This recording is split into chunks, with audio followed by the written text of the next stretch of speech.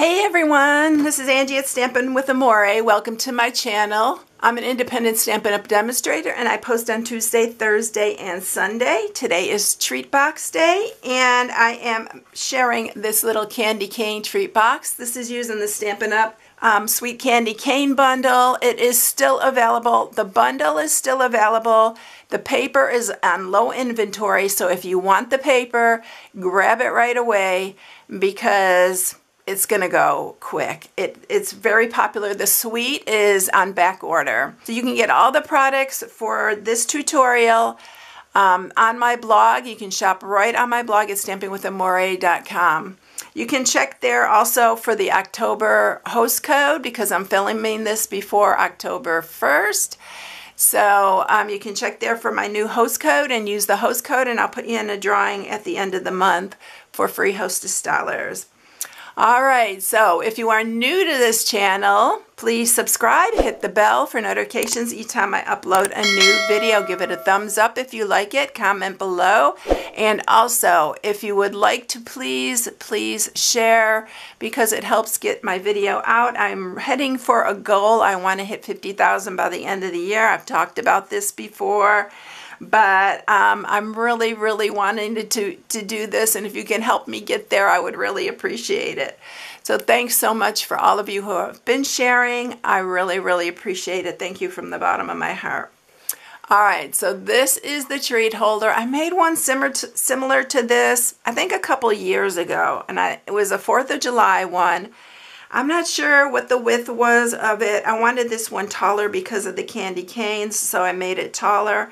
And I think the other one's smaller. I'll try to find it and I'll link it in the description below and you can check that one out. I didn't put a ribbon on the other one. It was just using Velcro, but I really love this ribbon and I thought it went really well with this. So I added the ribbon on here. Now, I would have never put these colors together. This is Sweet Sorbet and Real Red. But Stampin' Up! Did it, and I really like it, and so I used it, and I went with it, and I'm really happy with how it turned out. So this is how it opens. I'm going to just untie it here, and it just opens. It has like a little slant opening here. I just put these candy canes in it just to show you. You can put any candy in here, but I just put those in there because that's what I had. And so it just closes back up like this. If you just want to put Velcro on it and leave the ribbon off, you can stick a Velcro dot here and then it'll just come off with the Velcro. So that is what I'm sharing today. I'm going to go ahead and tie this. This really ties nicely. It's so pretty with the little ruffled edge on it. I love this ribbon. Alright, so there you have it. I'm also adding a little bit of detail on this, and it is these little frosted branches. Oh my gosh, this really dresses it up, y'all. I am using our Snowfall accent puff paint. Do you remember puff paint? I've used this on another video, but you just put it on the cardstock, and I added glitter to it, which I'm going to show you how I did all that during this video. So this is what I'm sharing. So I'm going to tell you the size of this because it's 4 3/4 by 3 inches wide, and then it's 1 inch tall here. The side's 1 inch, but it's a good size. You can fit lots of candy in it. This is something you want to make for that special someone. It'd be really cute for friends and family. All right, let's get started with this. So what you're going to need for this is the Sweet Candy Canes bundle. So that's the stamp set and the candy cane dies that go with it. Like I said, this bundle, when I checked last, it was still available, and the designer series paper was on low inventory. So go check that out if you want to use it. These are the dies I'm actually using, and this one is from the Forever Flourishing dies, all these leaves. I love this one. It's one of my favorite, and I'm using this one right here, and that's going to be for that little glittered accent we're going to add to it. It really makes a difference in this box. I really love the accent that it shows on here. All right, so the paper that you're going to need is I'm using the Sweet Sorbet, like I said. This is the top piece, and it's 4 3/4 by 11. And I am using Real Red for the box part. It's 5 by 6. You need to mat it, and you're going to need 2 pieces.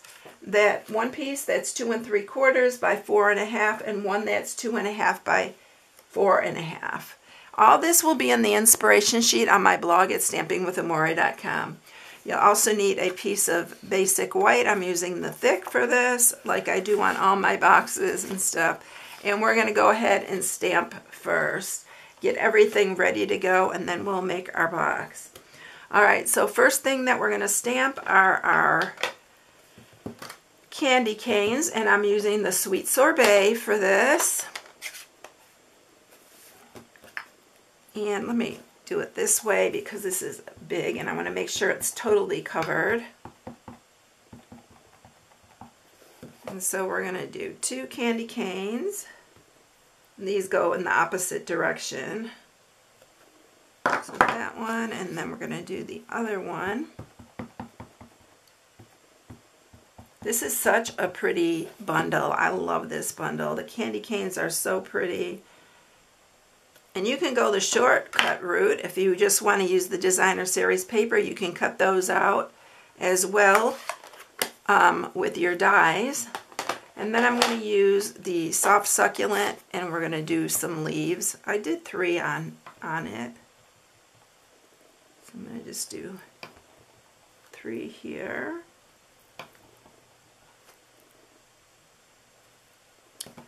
And then I want to do the sentiment as well because I want to run these all through at the same time.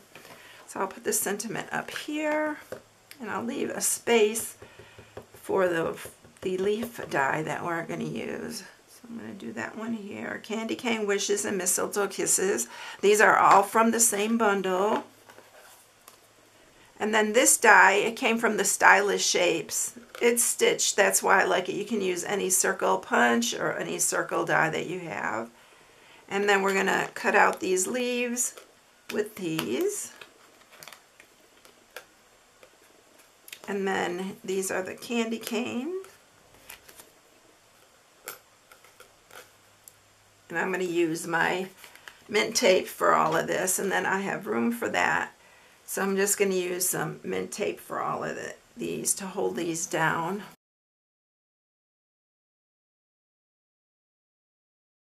Alright, I'm going to take that to the cut and emboss, and we are going to run these all through, and then I'll be back in just a minute. Okay, so we have all our pieces. This is the leaf that we're using on there. These are the 2 candy canes and the 3 little leaves, and then our sentiment right here. Alright, so let's go ahead with this one. I'm going to show you how I got the little snow effect with I'm using Dazzling Diamonds. We don't have that anymore. You can use any glitter that you have. But what I'm going to do is you need to shake this up really good, this Snowfall X, this puff paint. And you are going to need to heat it with your heating tool so it puffs up. But it's so worth it, y'all. It's so pretty. And so I'm going to use my little one. I'm going to put it on here because that seems to get a little bit weak. So, oops. Oh, you got to be careful with this. It comes out really fast. But you can spread it around if you get too much on there. Just go all over all your leaves. Okay, so I have it on all my leaves now. I hope you can see this. And then I'm going to take my Dazzling Diamonds here. Y'all, I bought an extra one of those when I knew that it was going to get discontinued because this is such pretty glitter. And I'm just sprinkling it on the wet Snow Effects puffy paint. Alright, so I'm going to grab my heat tool. And then we're going to heat this. I hope you're going to be able to see the effect it gives it.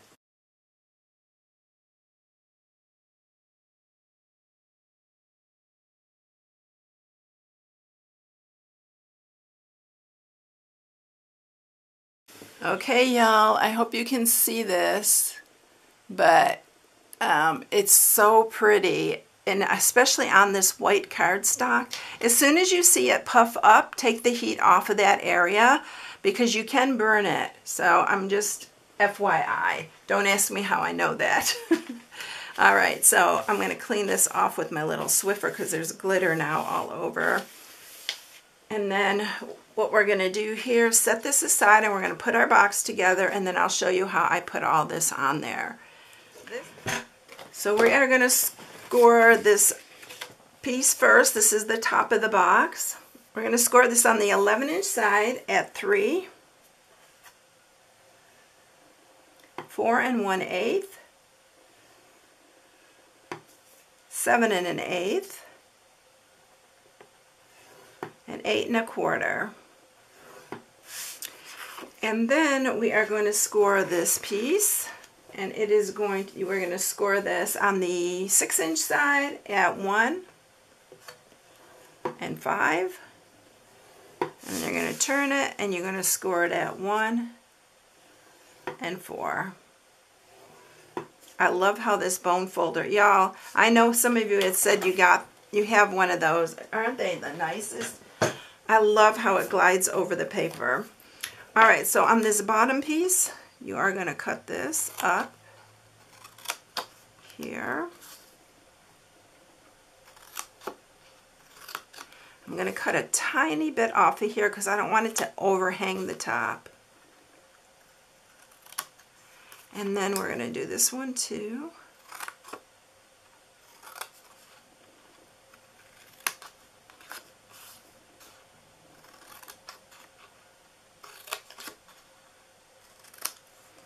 And do them all like that.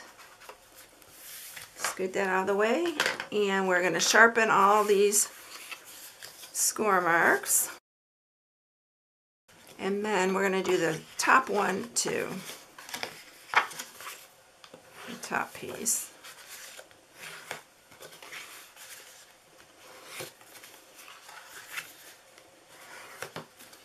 Just like that.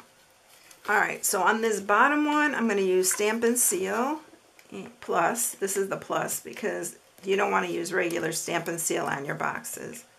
Not when you're putting them together. Oops, I ran out of that one. This one's a new one, so you're going to do all your glue tabs the same way. I'm going to scoot that out of the way here. Let me get this in there.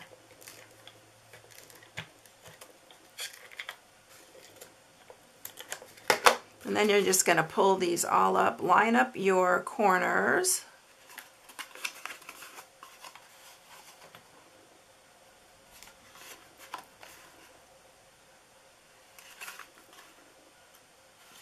And that is the bottom part of your box.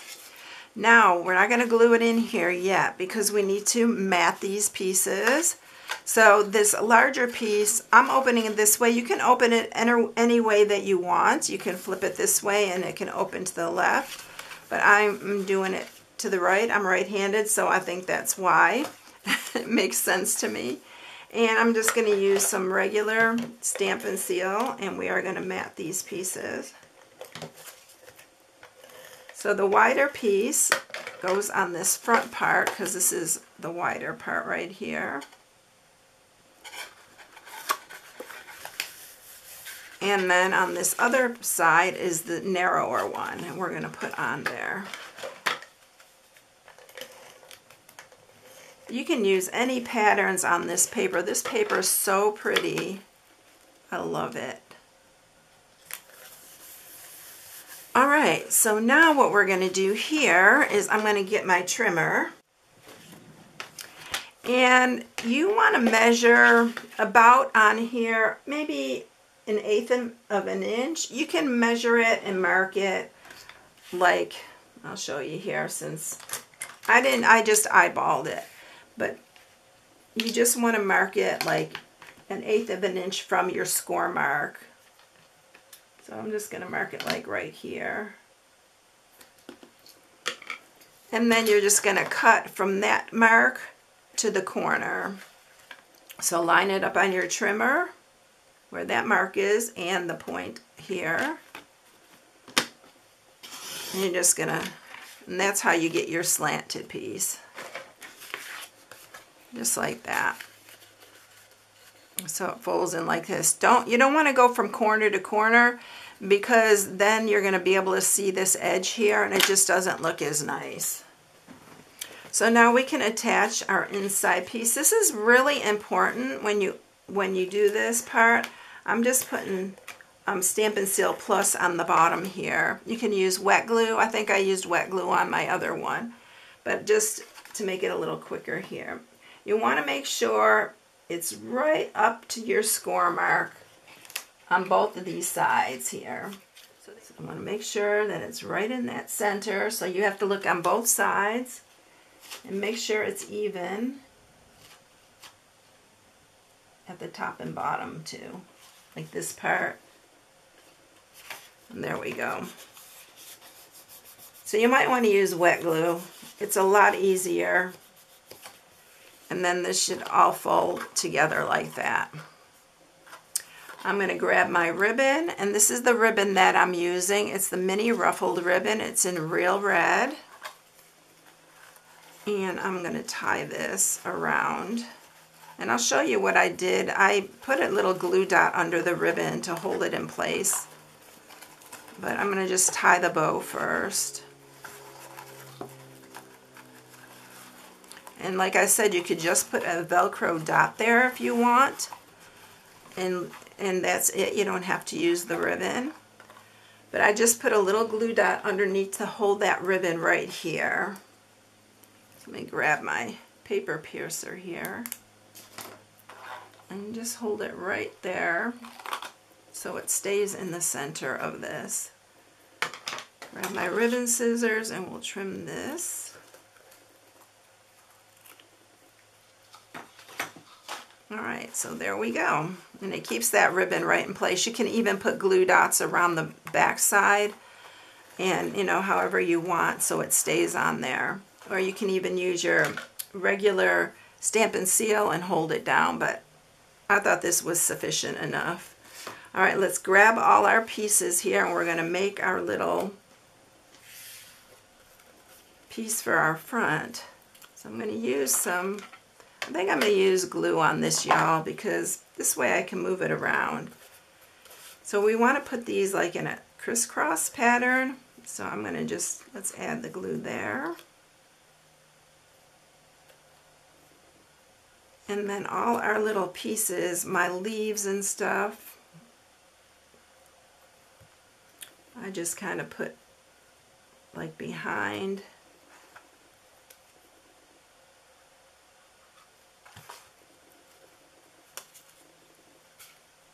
And you got to be careful because you are using wet glue and you know these will move around.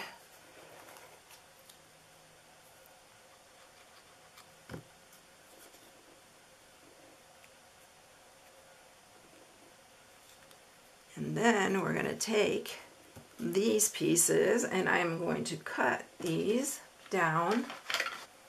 I'm using this center one here.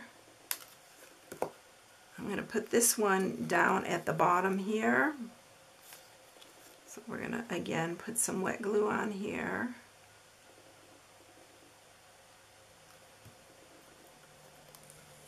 And you're just going to attach that to the bottom. You want to see this for sure. It's so pretty and so glittery. And then I took two pieces here. I took this one here. You have to cut these apart. And then I took this one on this side. You can put it all on there, but I only use these two pieces. And then these two pieces I put in the, kind of like on this opposite side here. So be careful you're not sticking everything to your mat.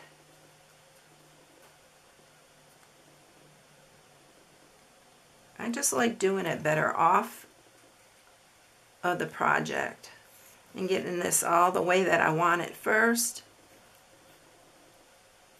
And just hold your finger back there just till that glue adheres.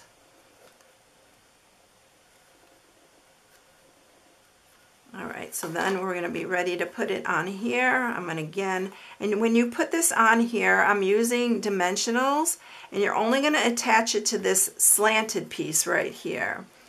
So just get all your dimensionals that you're going to use, and you want to make sure it's in the center, and then just put your dimensionals on that one side.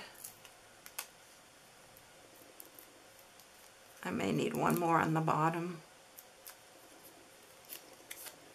Grab one more here. And then it's starting to fall off because it's not dry enough. And then just set it in the center. And then press those pieces down there.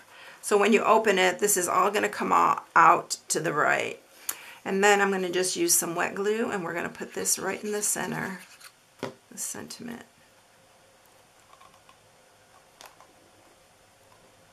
Just like that.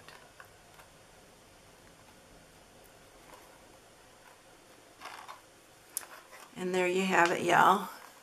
It's all done. Isn't that cute? I think these are so cute. I mean, it's going to be really, really cute to fill with candies and give to that special someone that you want to make something to, your grandkids, your kids. It'd be really cute. Even as a stocking stuffer, it would be really cute. All right, everyone. I hope you enjoyed it. If you need any supplies, you can get them right on my blog at StampingWithAmore.com. You can grab the inspiration sheet there, and I hope you enjoyed it. Have a blessed day, and I'll catch you in the next one. See you later, everyone. Bye.